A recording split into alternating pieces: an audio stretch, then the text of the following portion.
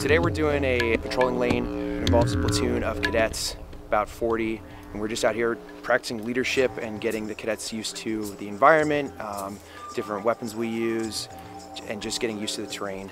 So here at school, we go through and get a bachelor's degree in 4 years, and we learn the ins and outs of being a junior officer in the Army, so that after we get our degree, we can commission.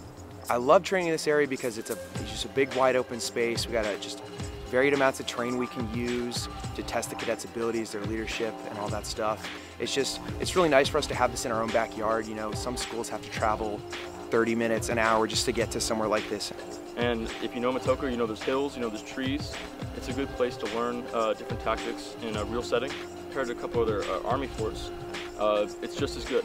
What's great about training here is it gives us the opportunity to actually physically practice tactics and tactical leadership, and it really gives our younger cadets the ability to get out there and really experience how to lead in an open situation rather than the classroom. A lot of hills, a lot of draws, a lot of streams, just trying to do orienteering, just moving around with your unit. Very rewarding experience. It's really a great environment to work in, especially considering the amount of terrain. It's quite dynamic, and the scenery really is beautiful. And the trails are pretty long. I actually have to admit, I haven't run them all yet. There's a lot of squirrels, plenty of different varieties of trees. I've seen a lot of snakes. A few snakes, lots and lots of spiders. I've seen deer before. A few deer. More deer than I can count. Sometimes we'll see an occasional deer here or there, maybe some birds, but they tend to leave us alone. We leave them alone.